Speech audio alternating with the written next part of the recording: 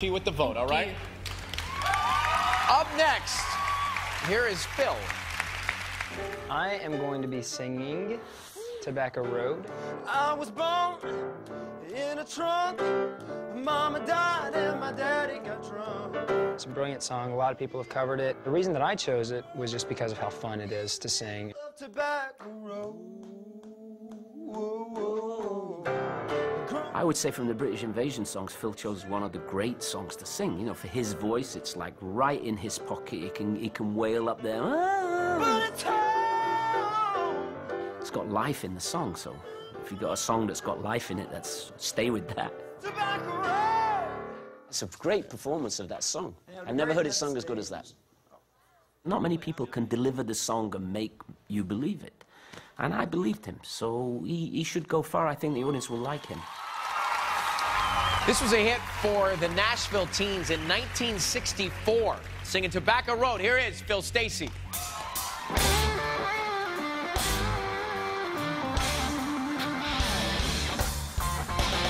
I was born in a trunk. My mama died and my daddy got drunk.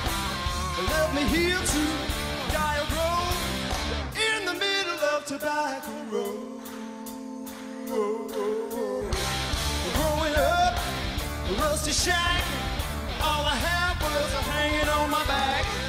Only you know how I love this place on Tobacco Road.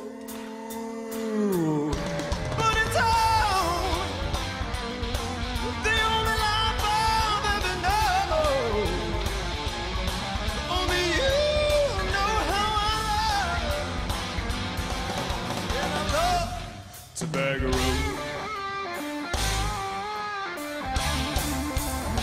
I'm gonna leave, get a job with the help and the grace from above. Save some money again, rich I know. Bring it back to Tobacco Road. Bring dynamite and a grave, blow it up, start all over again.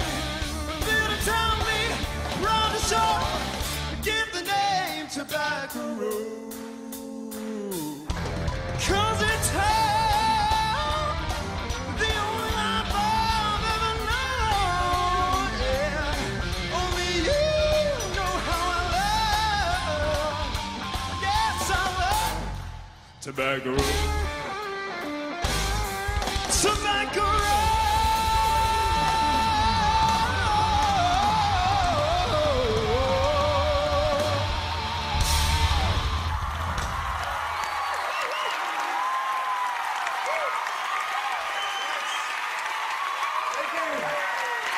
Yo, Phil, you had a good time up there, didn't you, dog? That was good, right? Let it all out, let it hang out on the stage. Let it hang out. It was a pretty good performance to me. There was a couple pitchy spots, but in the end, I always like your upper register because it's really strong, and you got all those turns, you got the falsetto and stuff. So you know, it was pretty good for me, actually. I actually think it was a real good choice of song. Stop it, Simon. Thank you. I do feel like there were some parts that were pitchy, but I think the emotion of the song, you were right there having fun, and I liked hearing the various ranges of your voice and how you played it off. I thought you actually had a good performance. Thanks. Phil, I'm going to be honest, I wasn't crazy about it. I thought it was kind of what I would call a third division bar band performance. I actually didn't find it believable because I don't hear any grit in your voice, and I think you need grit in your voice to be able to pull a song like that off. I'm just starting not to scream. Well, you were a bit, but I think you've got a problem right now because I don't know what advice to give you, because I think you're being outsung by a lot of the singers, and that had to be believable, and it wasn't believable, and you may have a problem tomorrow. Phil Stacey, guys. You know, last week you were in that bottom three, and I sent you back to safety. How did that sort of affect you preparing for tonight? It certainly put a little more tension on me. I felt like I really had to bring it to get into that top 10, and that's what I tried to do. I picked a song that I knew I'd enjoy singing. I had fun. Did you guys have fun? I had fun singing for you.